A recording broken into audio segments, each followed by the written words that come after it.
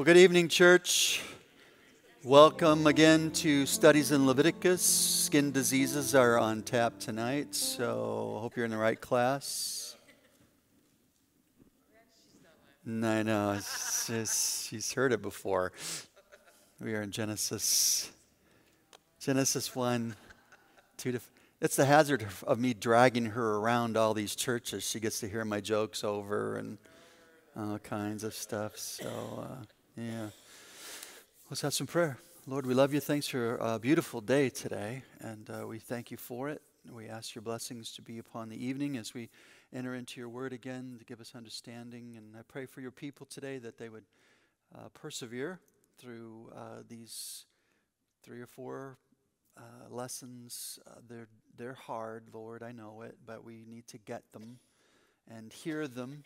We may not understand them at first, but we'll keep coming back around and grabbing them and hopefully bringing some clarity to it. So, Father, we ask for your blessings to be upon us, your Holy Spirit, lead and guide us into all truth, and especially lay these strong foundations that Genesis offers to us. And we thank you for it. We pray, Father, for those who couldn't be with us tonight or watching online, and for those who are home, who physically just can't get here tonight. We pray for healing, for wholeness, for wellness, and we just thank you for what you're going to do in and through that as well. We just pray all these things in Christ's name, and all God's people said with me, please. Amen. Thank you. So last week we talked about Genesis 1 and 2. Today I'm going to grab 2, and we'll see how far we get. But the main thing that I wanted you to understand last week was the gap theory. It's never been proven, never will be proven, because it's not true. You cannot do a normal, literal reading through Genesis 1 and 2 and get the gap theory. You cannot do it. And all God's people said, please. There's a white space between those 2 verses, and that's it.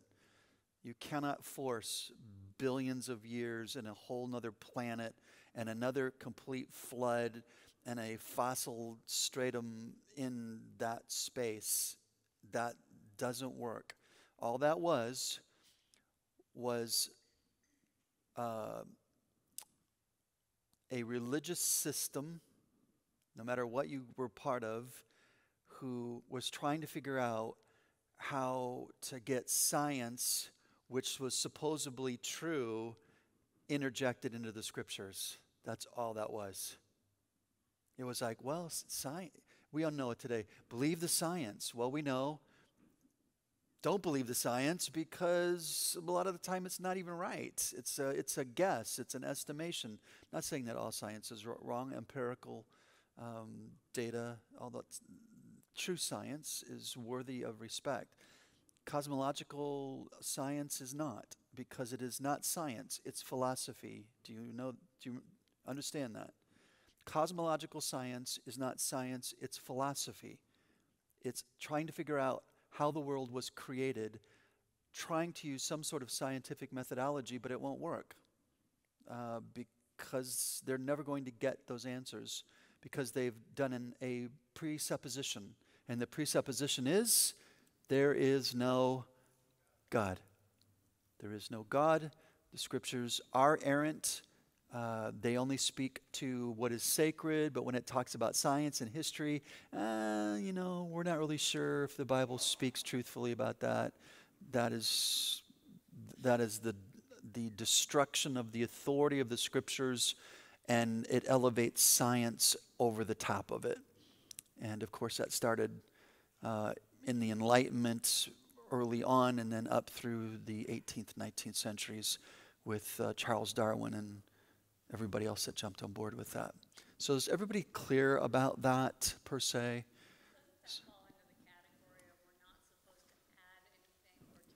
We are not supposed to add or take away from the scriptures in principle. That's what that's talking about. So we're adding something to the Word of God that was never in there, and that would be true, Tana. Yeah, that's exactly what they're doing. For me, I have a very high bibliology. I have a very high view of the scriptures, all right? I do. That's the ultimate truth for me. So when you bring in a doctrine that starts to undermine that, you're going to have a debate on your hands from me, because I'm going after that. Because if you can destroy the authority of scriptures, so Jesus is your Savior. Yeah, we believe that. Why? Who said? Well, the Bible. No, no, no, no, no, no. You've destroyed the authority of the scriptures. I don't care now. You could have told me the Reader's Digest told me how to get saved. It would be no different. Does that make sense? When you destroy the authority of the scriptures, you destroy your truth foundation. So whatever you believe, if you cite it through the scriptures, I don't care anymore. It doesn't matter. It's gone. Does that make sense? It's just a religious book. It's a religious book written by man about God rather than high authority of scripture. It is God's word written to man about himself. That's high view. And all God's people said, please. That's why we study. And that's why we study the way we do. All right? So review session 3, Genesis 1 and 2. This is the boring part, but you need to get it. Now, conjunction plus noun plus verb. It's just language. Every language has rules. Every language has grammatical structures, syntax. It has all the things that govern it. All right? And the was as well. Okay? So it follows that pattern of Hebrew. So when somebody starts debating me about, well, I choose to use the word and then I choose to use the word because, then I'm going to go, well, how do you get that out of the Hebrew language? I'm going to shove them right into the language system because you can't do those things with those words, all right? So we've got tohu and bohu. That is void. English adjectives, formless and void, or the key to describe that is what? It's empty. That's what it is, okay?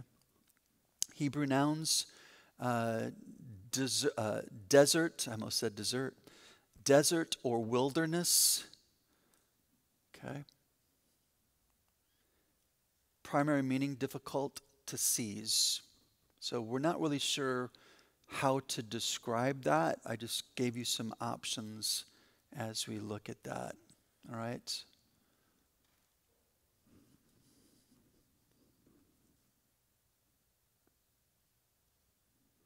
Just trying to see where I cited that. Both terms signify, church, astonishment or amazement at its emptiness. It's sort of like if you've ever read the short book by, Mark Twain, when he went over to Israel, he described it as what? There is nothing here. I mean, it is void, empty and void. You know, that's all there is. And so it's kind of that idea. The Greek LXX, which is Roman numeral for 70, which is the Septuagint. Septuagint is the Greek translation of the Hebrew Old Testament. So, for example, if I'm in Hebrew and I'm struggling with a particular word, one of the resources that I'm going to go to is I'm going to go to the LXX, and I'm going to see how did they translate that Hebrew word into Greek, because it might give me a help on understanding what it means. Does that make sense?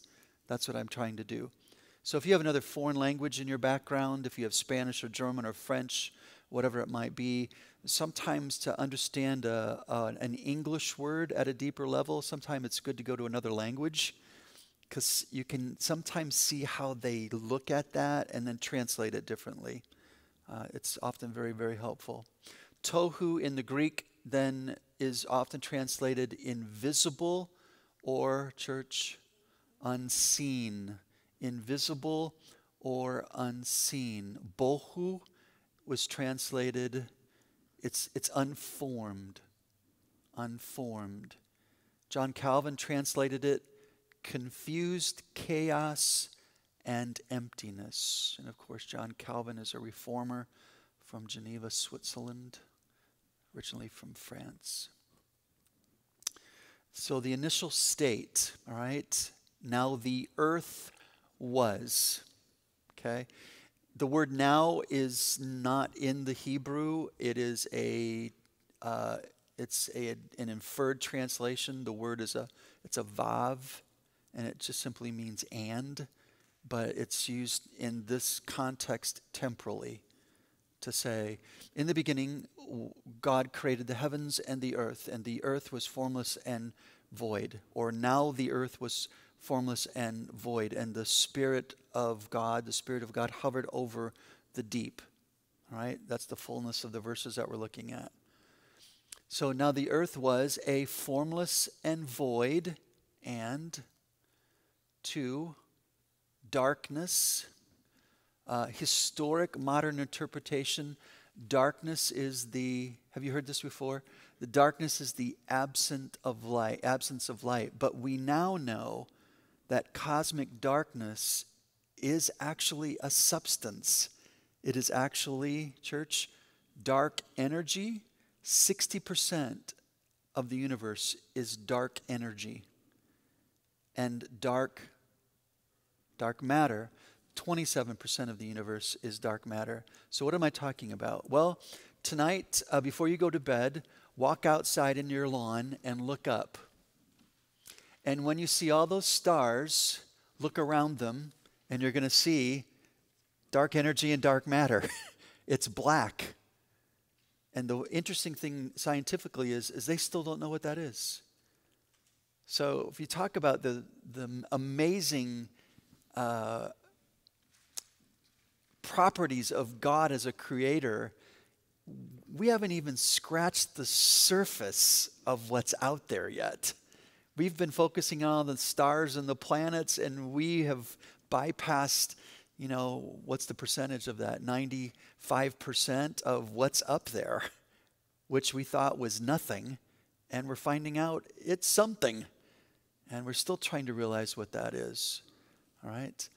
I form the light, and I create darkness. I bring prosperity and create disaster. I, the Lord, do all these things.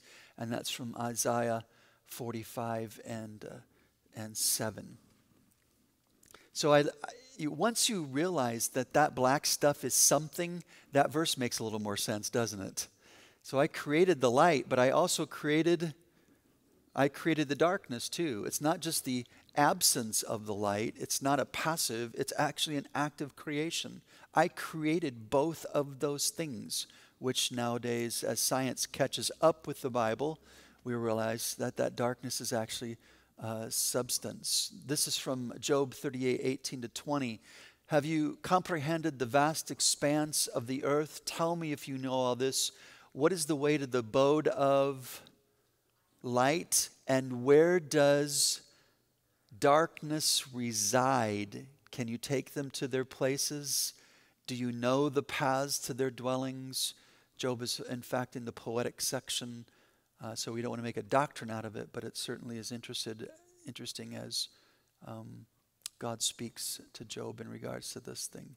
It appears that darkness is at times interrupted as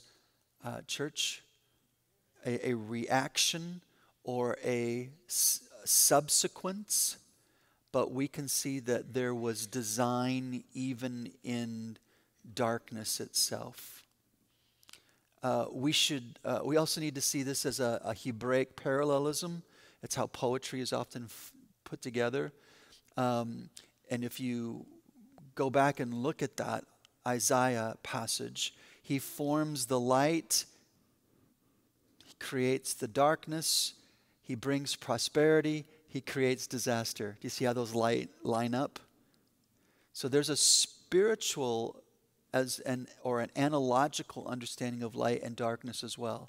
And we know that, don't we? We use it that way. We use it metaphorically. Hey, we're just praying that he comes into the light. Well, where's he at? Is there no light switch in there? Is there no light? That's not what we're talking about, is it? When we say that, it means what? I hope he gets some understanding in this, all right? And we do it conversely as well. Boy, they sure are in the dark, aren't they? And it means converse. They don't know. They're sort of out of the loop. And so we use it colloquially. We use it metaphorically to speak of those types of things, and so does the Bible, all right, in that those Hebraic parallelism. Third, it was over the darkness, third part of the verse is what I'm into. The darkness was over the surface of the deep. Surface in Hebrew means, church, it means the face of it, all right? The deep, some form of water collection, a primeval ocean. And we gave you the definition of that word primeval, all right? It's something before the full creative act of God. Something was there, all right? And it was moving.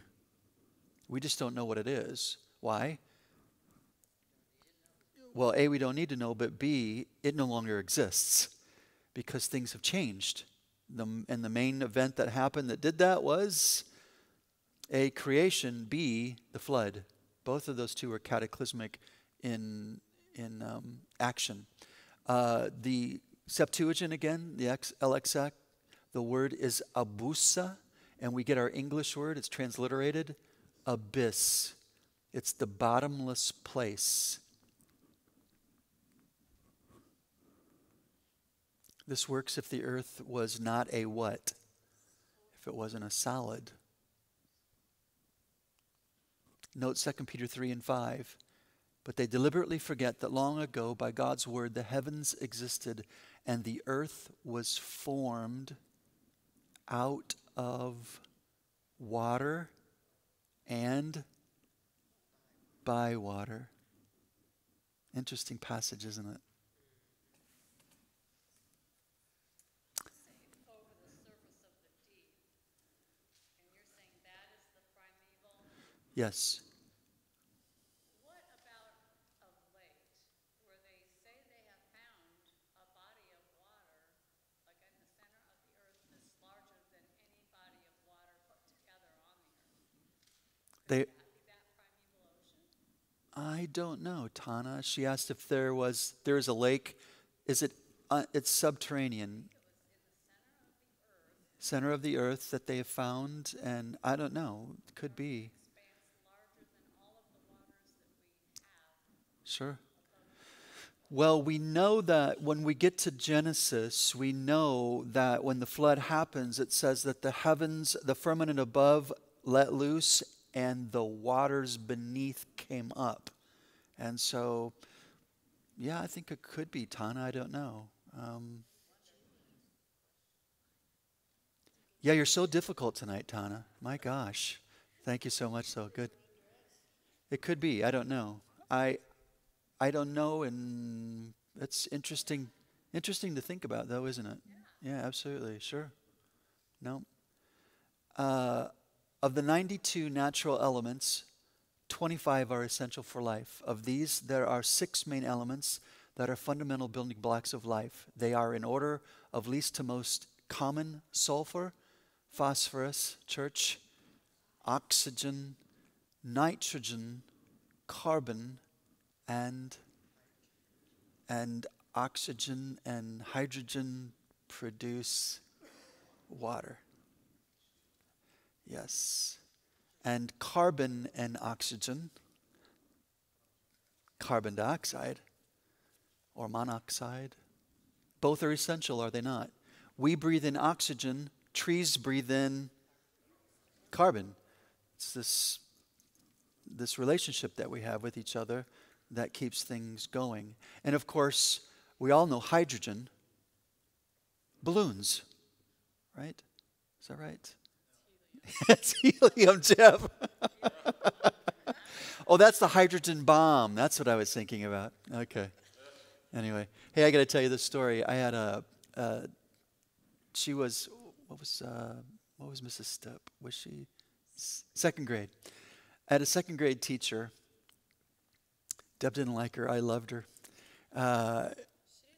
She didn't like girls. She loved boys. That's why I loved her.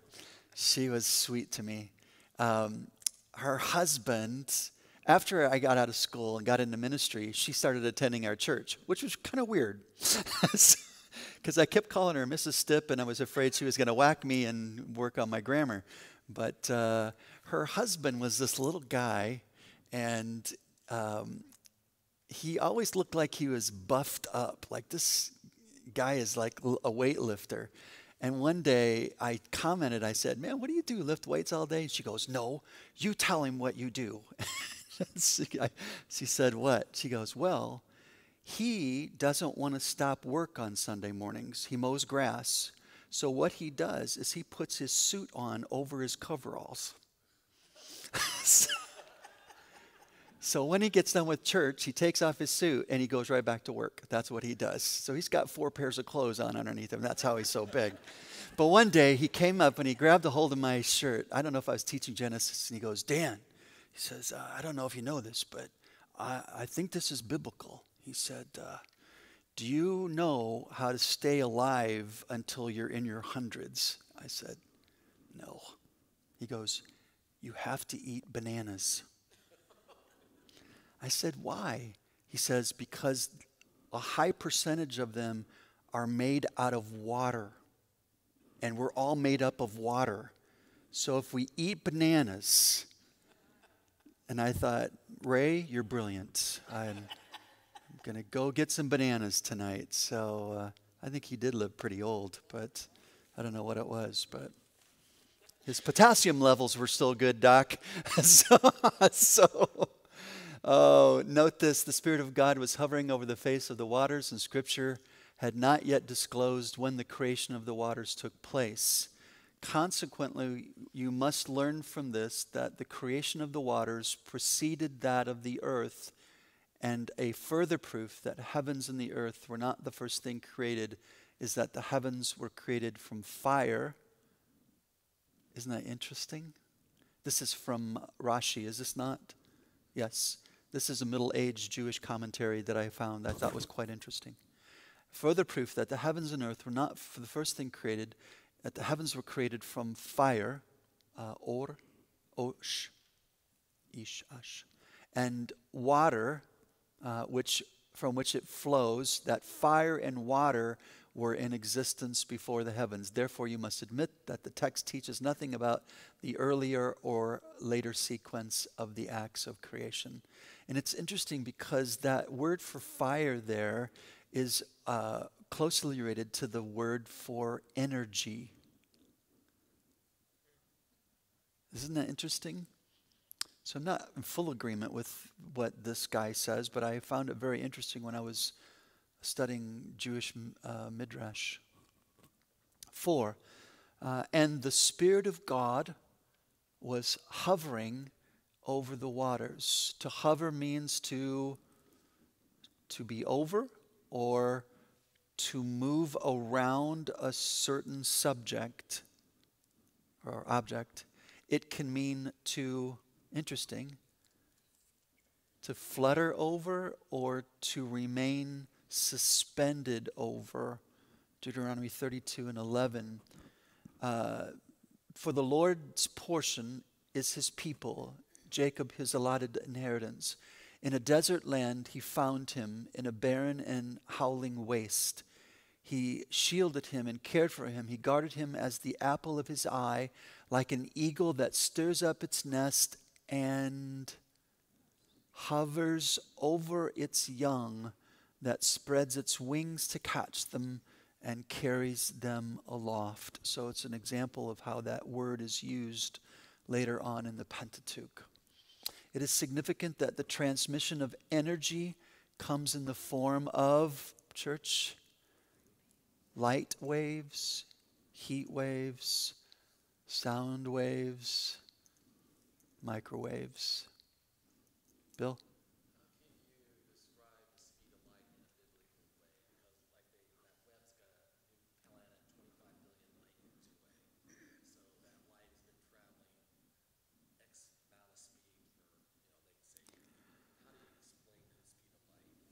Bill is asking, how do I explain the speed of light that takes billions of years to get here? That is a great question, and I hope you can answer that next week, Bill. So, I have an answer to it. I just have to think about it for a while. Can I hold off to it? Because I've been asked that before, and it's not here. So, because light waves travel at the speed, speed of light. So, and at the speed of light, oh, how does that work mathematically, Bill? I can't remember. Right.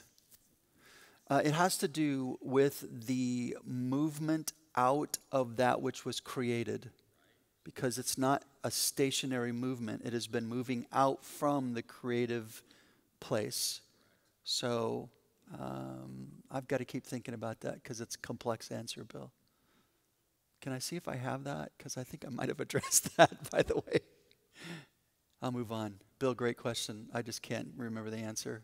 So, Deb, you can comment on that later. So, summation. In conflict of truth, F.H. Capron sees the five main forms of which the unknowable are redivisible. And the first one is this. This is what Bill's kind of talking about, though, in his question. So the first thing that we see is God creating time. So there is a time factor. He's creating it because God is what? He's outside of it. Time is a created thing, right? And as Einstein proved with black holes and everything else, those things get bent. Time gets bent. You've got first, second, third, fourth dimension at least. I don't know how many dimensions they're up to now. But so time becomes very relative, no pun intended. All right. Second thing that was created then is space. So you've got a time-space continuum. All right. So that's part of Bill's answer too. So you've got an object that is moving at a certain speed in a certain context. That all has to be a part of that. Third, matter, you have the earth, which would be that planet. Okay? So time, space, matter, all of these are coming into existence. They're coming into place. Four, energy. He uses this as the Spirit of God moving, hovering. There's energy taking place there. I think it has to do with the creative act of what's going on there as well. And fifth is force. You have that movement. Overview of God's creative steps. They appear to move from the general to the specific, or from the forms to the fullness. So as we begin entering into the creative act of God, you remember the first two verses are summation verses. They're telling you what happened. In the beginning, God created the heavens and the earth was without form and void and formless, and the Spirit hovered over the earth, and there was darkness. I know that's all jumbled up, but that's where that's at. And then when we get into verse 3, now we're starting the pattern. God is going to say, now this is how that happened. Chapter 1, verse 1 and 2, summation. When God starts the creative act, now we see the details on how he did that. Chapter 2 of Genesis is going to be even more narrowed. It's going to start out with, in the beginning, God created the heavens and the earth, and he's going to reverse it because it's the earth he's focusing on, and the whole of chapter 2 is specifically looking at day 6 and the creation of man and woman. So he keeps doing that. Does that all make sense, by the way, as you look at Genesis? So day 1, you've got the form. You have night and day, the fullness of it. You have lights of day and night, day 4, which would be sun, moon, stars, the lights that govern the day and the night. Day 2, you've got sea and sky, but the fulfillment of that is in day 5, because now you have what? You have creatures that are now fulfilling the oceans, and you have birds that are now fulfilling the sky. And then day 3, you've got fertile earth. And then on day 6, you've got the creatures of the land and the vegetation, and including humanity itself in day 6. So once again, you see some parallelism there in day 1, 2, and 3, connecting to day 4, 5, and 6 as we move through that. So his creative steps. Number 1, verse 3, and God, this is very interesting, by the way. and God said. All right? Speaking is the revelation of thought. I know that doesn't sound too deep, but it is. It's very deep. Okay? Because it didn't say, and God thought. It says that God what? Said. He spoke something and it came into existence. So what was here, if we can think of it in an anthropological, mankind way, I think, and when that processes at the speed of light, it does what? Then it comes out. That's how I articulate it, all right? That's how I get it out in revelatory action. So speaking is the revelation of thought, all right? And I don't know if you've ever thought about this, but it's going to also be on day 6, part of our discussion on what does it mean to be made in the image of God. Because guess who is the only creative act that actually has the capability of doing the same thing? Mankind.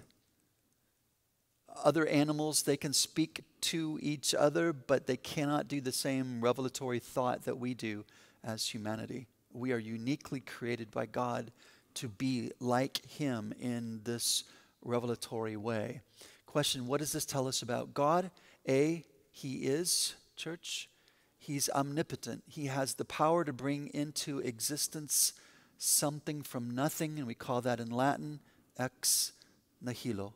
Out of nothing, He brings forth. All right? He can, church, command, and the elements obey. He is a God of infinite, church, design. For example, a plant is not just a plant. Ground is not just ground. A plant is a horribly complex entity, isn't it? It just is. And so is dirt. I mean, if you think about it, all the minerals, ores, moisture, all the things that go into what we just walk on every day is just it's an amazing thing. Note Psalm 33, 6-9. By the church, the word of the Lord, the heavens were made, their starry host, church, by the breath. We sang that song not too long ago, Miss Cindy. It's, yes, in our lungs. It's God puts that in us. We'll see that in Genesis 2, by the way, because God creates the form, but it's not alive until He does what? He breathes into us and we become a living being.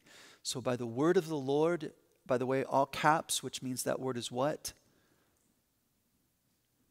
It's not Lord. It's Yahweh. It's the covenant name of God. It's always personal. So yeah, it's connecting with the covenant.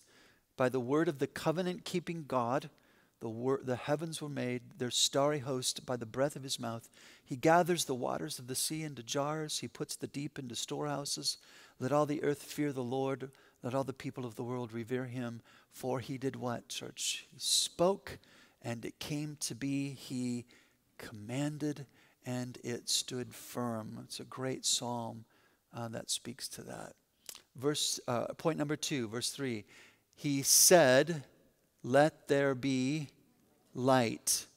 And the literal word there is aura. Interesting, isn't it? We had this discussion. When did we have this discussion? This was a Know Your Grid discussion. Remember we were talking, I'll save it because we'll get there. We were talking about Genesis chapter 2 at the end of the pericope, where it said that they were both naked and were not ashamed. You remember we talked about that? And we talked about what that might have been. And from an Eastern Orthodox position, it wasn't that they didn't have clothes, but they were clothed with what? In fact, it says this in the scriptures. They were clothed with, not in Genesis, but another passage. They were clothed with light. Interesting to think about that, because I think about that with that word. All right.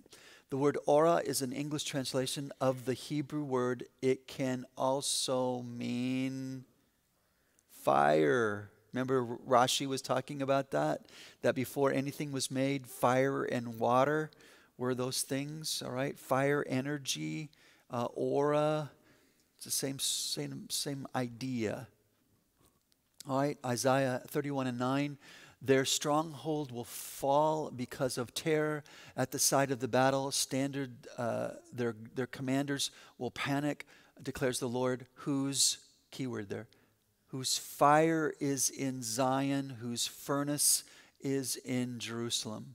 It means the presence of God. It's also interesting to note this, that the word for angels, the one grouping, talked about this, seraphim, they're what? Burning ones. Yeah, they're ones that are on fire.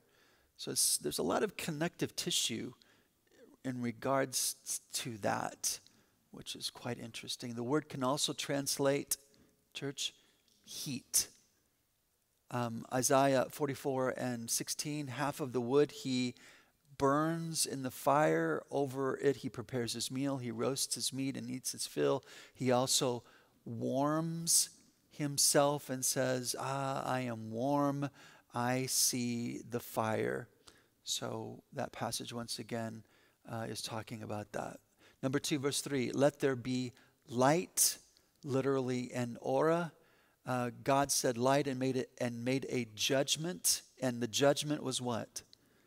It was good, or it was pleasing.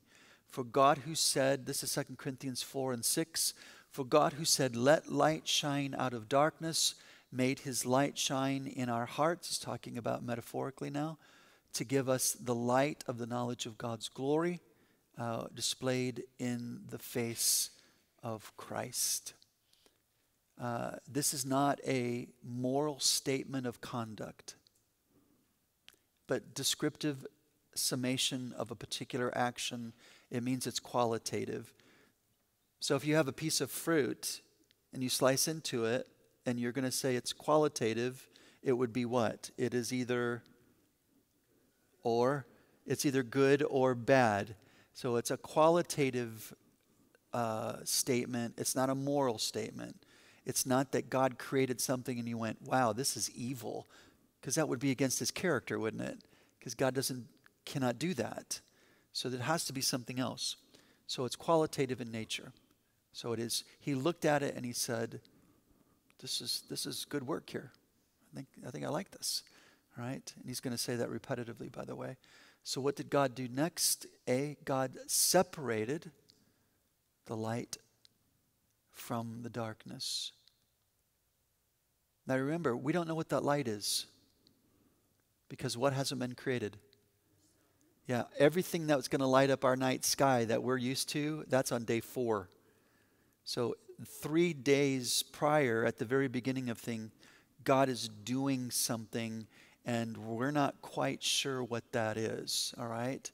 That word aura, energy, whatever that is, God is separating that out from the dark energy, the dark matter that he has been creating. Q. What did this mean? Progressive. It's a gradation from light to dark. For example, we cannot say there's a separation in our world between daylight and night, can we? We can't, because it's always what? It's blurring into one another. It's a progressive gradation, which means it just keeps getting darker or it's getting lighter. That's how that spherical works with a light source, all right?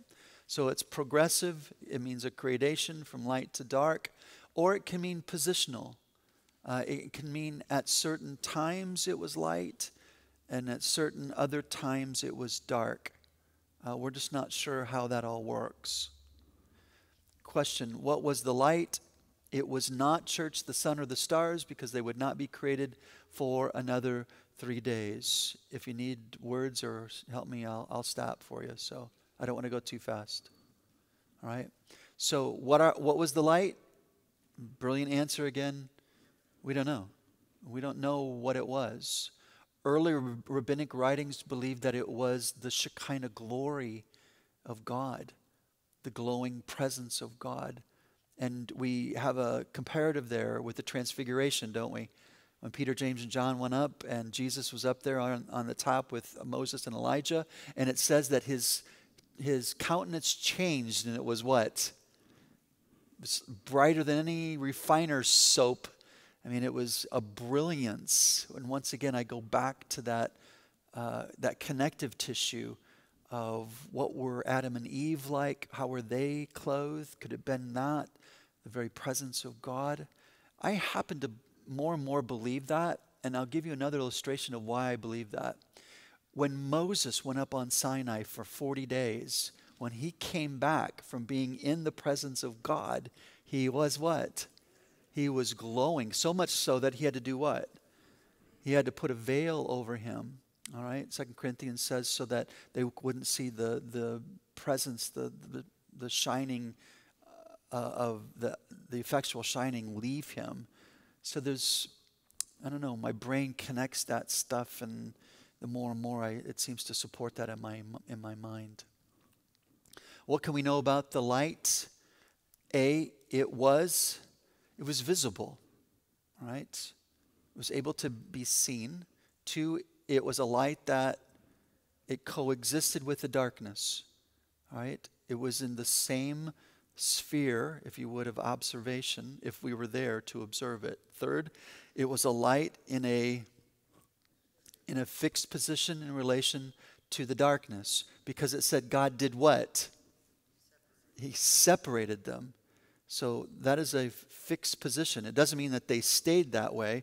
I can be in a fixed position and still do what? I can still move. The fixed position isn't external. The fixed position is internal. My fixed position is that which is relative to my own movement. So I can move like this, and I'm still in a fixed position, although I'm moving, because the relationship is not here. The relationship is here. All right? 3rd, verse 5a, God called the light day. All right? And he called the darkness night. Question, what is involved in the action of calling? What does that mean? Cross-referencing. I'm having trouble seeing that screen tonight for some reason. Maybe my eyes are just too tired. Cross-references 2 and 23. Adam, keyword, called the woman. He called her Eve. It means multiple words. It means, church, ownership. It means relationship, or simply a distinctive identification. It's calling something. So in this one, I like the latter description. It's a distinctive identification. I'm calling something this. For what reason? So that later on it can be identified. All right? 4 verse 5b, and there was evening, darkness, and there was morning, light, the first day. So the Jewish day does not begin at sunrise. The Jewish day begins sundown. That's why Jesus had to get put in where?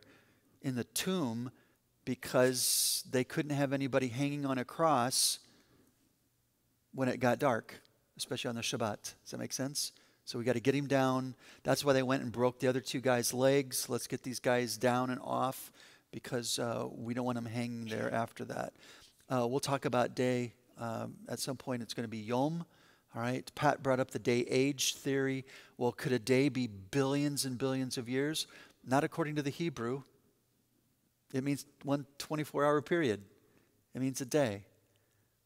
And so once again, when you talk about a day-age theory, which means a day is millions and millions or billions and billions of years, my question is, why do you have to make it mean that?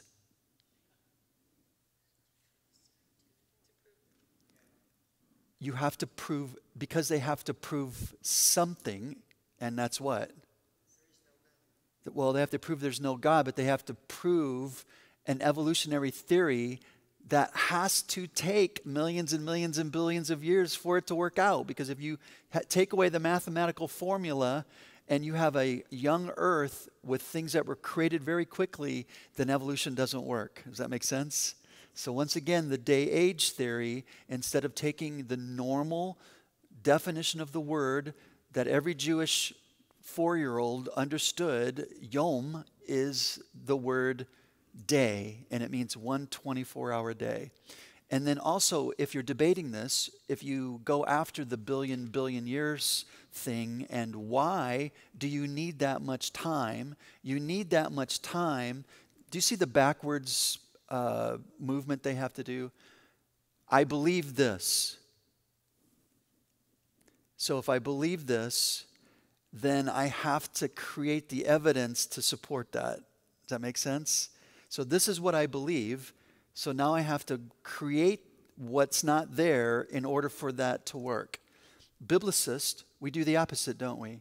We look at what the scripture says and we say, this is what I believe. I believe that God created the heavens and the earth, that on the first day, which is a 24-hour period of time, God created this. All right, I believe that. Does science support that? Who cares? God said it. And my question, the follow-up then is this. Well, what type of God then, I'll say this because I have Christian brothers and sisters who believe this, so I'm not making light of it, but I am getting after the authority of Scripture again. So for brothers and sisters in Christ who believe in a day-age theory that believes a day is not 24 hours, but millions and millions and billions of years, my question to them is this. Well, then what type of God do you have where you believe he can't do something like that in 24 hours?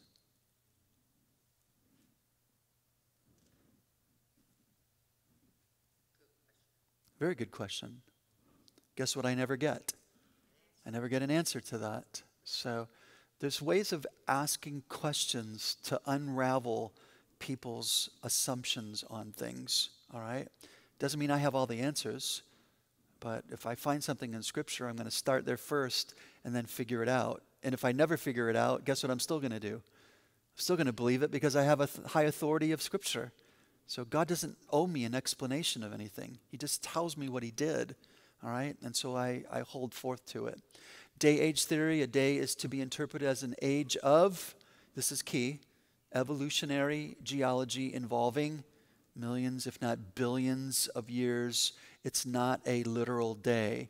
And the other terminology that makes this sound really good is theistic evolution, which means I believe that there is a God, but that he took billions and billions and millions of years to evolve that which is before us. So I will say, I agree with you on the God thing, but you cannot prove the evolve thing because you run into the same problems that the evolutionists do. The evidence doesn't support it. All right? It's cosmological philosophy. It's not science. The word day in Hebrew, church, it's Yom. Yom Kippur. Day of atonement. All right? It doesn't mean millions and millions and billions of years of atonement. It means day, 1 24-hour period. It is always a literal 24-hour lunar, because you remember, how does the day begin?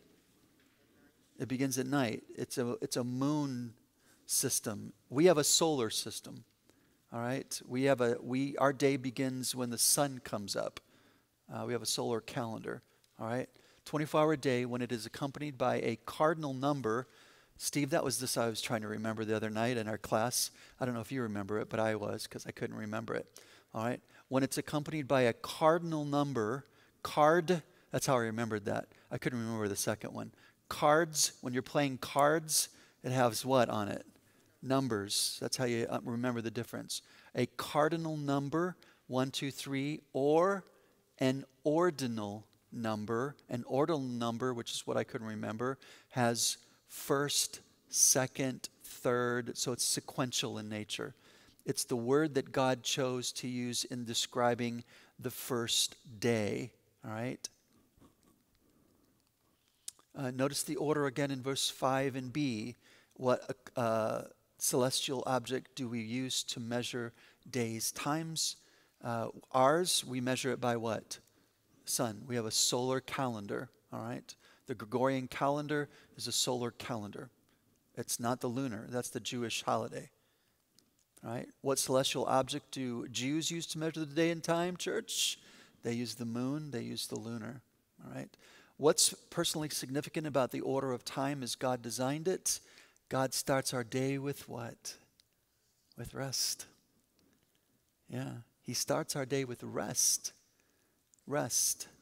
Unless you're working the night shift, all right? But normally it's a day thing, okay? So he starts us out. So when you go home and the sun sets, whatever time, and you're heading to bed, you're starting your day. I think that's beautiful, by the way. Don't you? That God wants us to rest. That's how we begin our day.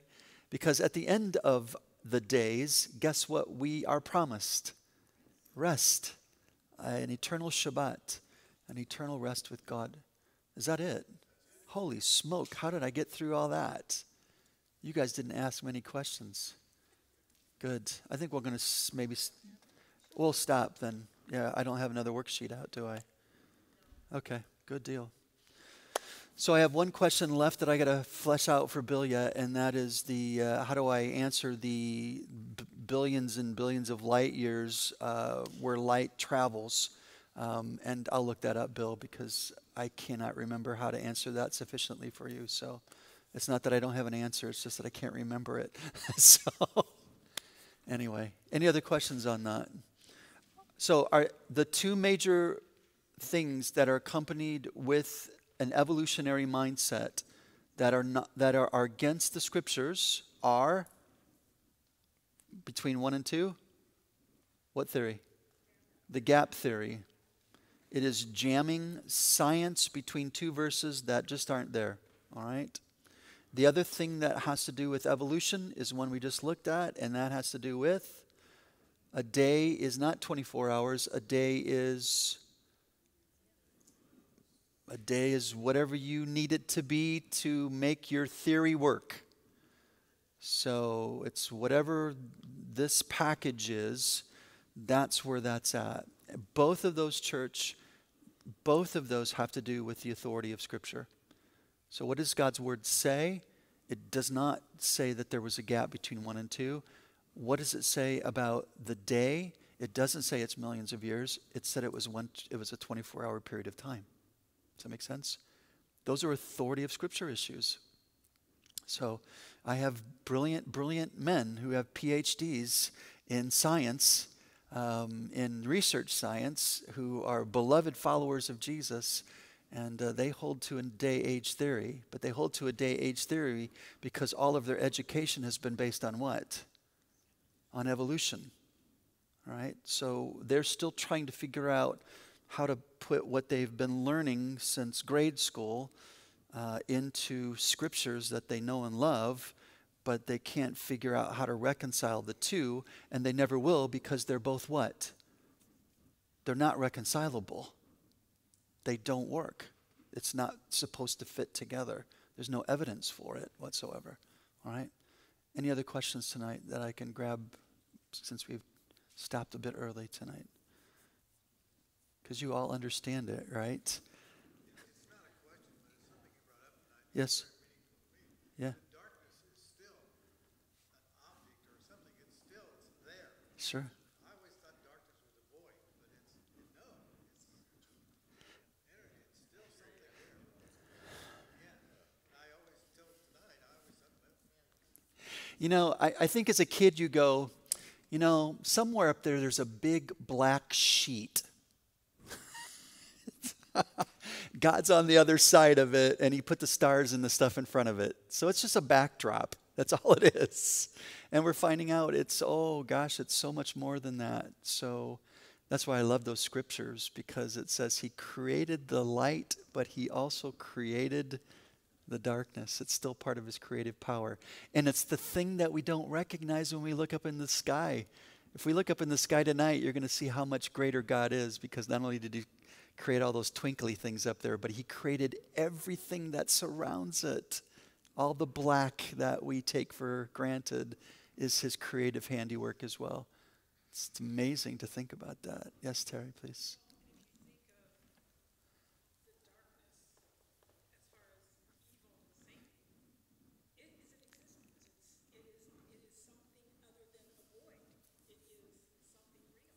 Yeah, metaphorically, the darkness is real. It's all around us. And there's probably a point to be made that the darkness at present is a lot greater than the light that is out there. However, the darkness also makes the light shine a whole lot brighter, doesn't it? The contrast is so much greater. And I think that's the point for us. If we're supposed to be the light of the world in darkness, those metaphors that God uses.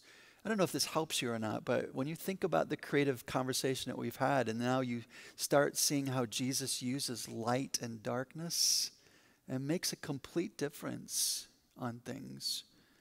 So, yeah, well done. Other thoughts? Yes, Chris. Maybe this is what we've been chatting about, but can you go back to that second day.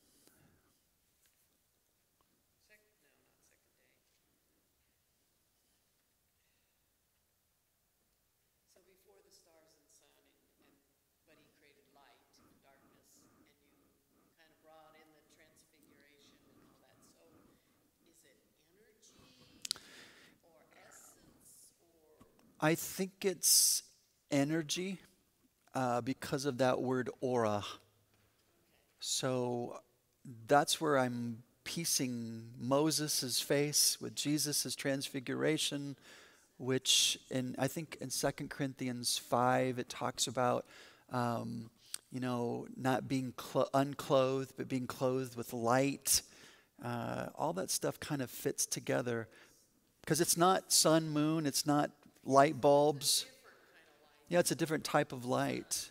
Yeah, if you think about this, God declares himself in a objective sense when he says, God is light, 1 John, and in him is no darkness. So God is the very essence of what that is, whatever that is. The Eastern Orthodox, I'm sorry, Chris. So when he's not darkness, what does that mean? It means he doesn't have, and that's a spiritual example. He's saying, I don't have any evil in me. All right? So in that context. Yeah, in that context, he is all the things that light is. Light is truth. Light is pure. There's all kinds of things we can attribute to that one word. But that's what God is. He is this, he's not this. So when we talk about Eastern Orthodoxy, we talked about it in your grid class, the apophatic, how do I describe God in a negative way? If I don't want to say that God is light, I say that God is not darkness. That's who he is. He's not that. I really don't. And it's appropriate because at the end of the day we go, yeah, but I don't know what light is. I don't know what that is. And especially Eastern Orthodox Church would go, yeah, there you go. Yeah, you don't know what it is. The essence of God is who he is in his nature. It's what makes him up.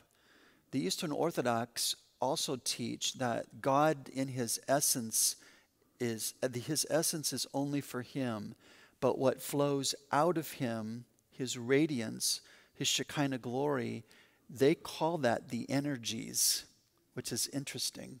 So they will call that the energies of God, which means it's still God, but it's not his essence. It's not part of his unique person. It's what flows out of him. Does that make sense? So that would be the Moses thing. It's like, what is going on with your face, man? It's like, I don't know, but I've been in the presence of the Lord, and I'm radiating with something that has affected me physically. And the same thing that happened on the Mount of Transfiguration. His clothes turned white as refiner's soap. I mean, what is that? What was the Shekinah glory that showed up in the tabernacle in the Holy of Holies where people couldn't go even in the place? What was that? I don't know.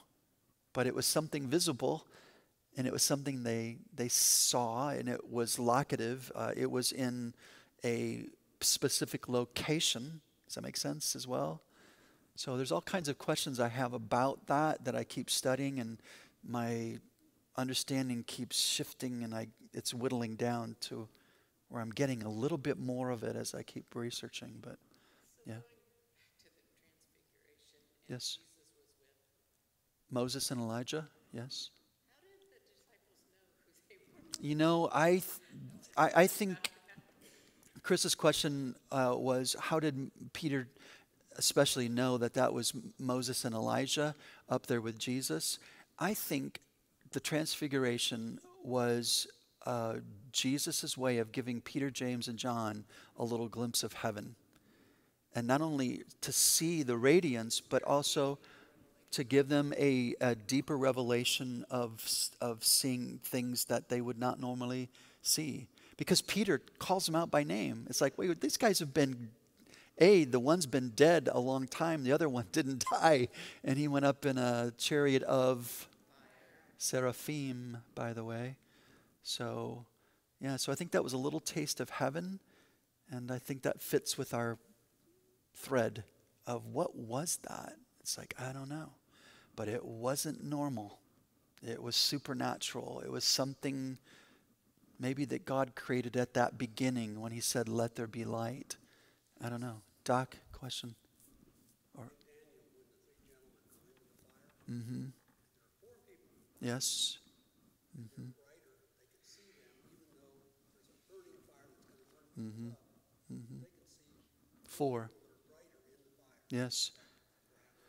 Doc was talking about when we studied Daniel and the 3 young men that were thrown into the fire, and a 4th person showed up, and yet they could still see into that fire, and they weren't burned up. Was that part of it? I don't know, Doc. It could be too. I think that could probably put in my file a little bit to figure that out, Kathy. But it gives us hope when we're in the presence of God, we'll be able to know our. Of course. Well, yeah, it gives us hope that we will recognize each other. But let me put this in a real practical matter, because Deb and I we haven't seen it, but we've heard it. Excuse me. Where people who have such a deep, deep prayer life, for example. Do you remember Maureen? There was this gal, her husband actually made her a prayer closet because she was just in prayer all the time. She wasn't a perfect person by any way, but boy, she had this prayer gift.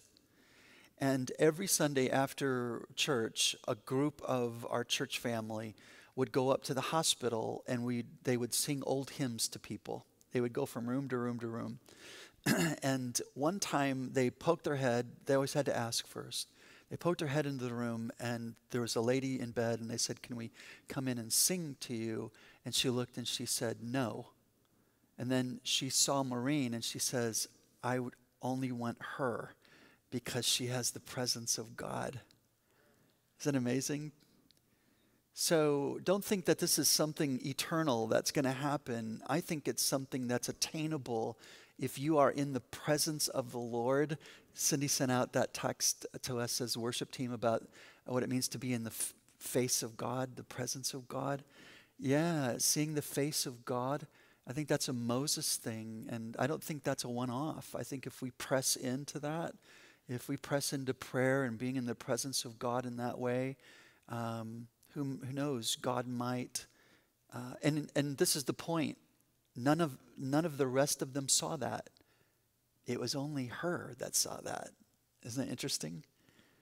So maybe God gives the gift to people like Peter who get to see Elijah and Moses and Jesus in a transfigured state when no one else can see that, but other people can. So I don't know. It's something to strive for, isn't it? Wouldn't that be wonderful for people to see the presence of the Lord on us in such an amazing way? Yeah, so Miss Chris, whatever that or that aura was, whatever that light was, it was created by God, and whether it's the energies as the Eastern Orthodox teach, or whether it's something else, I don't know what it is, because we don't see it again post day 4. Does that make sense? We don't see that aura was out there somewhere. That's why I think a really good translation might be the energies of God, because it's not light, as in day 4, sun, moon, stars. It's not that. So, great questions, aren't they? Wonderful to think about as well. Good. Let me pray for you. Father, we pray and thank you for a good night and for the opportunity to discuss and wrestle with these things. And Father, I've been studying these things for 26 years, and I still have questions and still wrestle with ways to answer things appropriately. And yet, at the same time, I'm excited because I see glimpses of things like the radiance of Moses and the transfiguration. And I wonder what Adam and Eve looked like. Did they have an aura of holiness because they were constantly in the presence of God? I think it makes sense because when they sinned, guess what? They saw that they were naked and they were ashamed. Something left them. And maybe that's the point. Maybe sin keeps us from having that aura that God wants us to have. So Lord, as we keep pressing in and understanding how you created wonderfully this world we live in, may we live in awe of your sovereignty and your power. May we not walk out into our world without looking at the simplest of things and realizing how complex they are and how wonderfully they are made. So, Father, we thank you for that, and we pray that you'll continue to give us eyes and ears and hearts that truly do understand these things, we pray. And we ask it in Jesus' name, and all God's people said, please. Amen. Thank you, church. Appreciate it very much.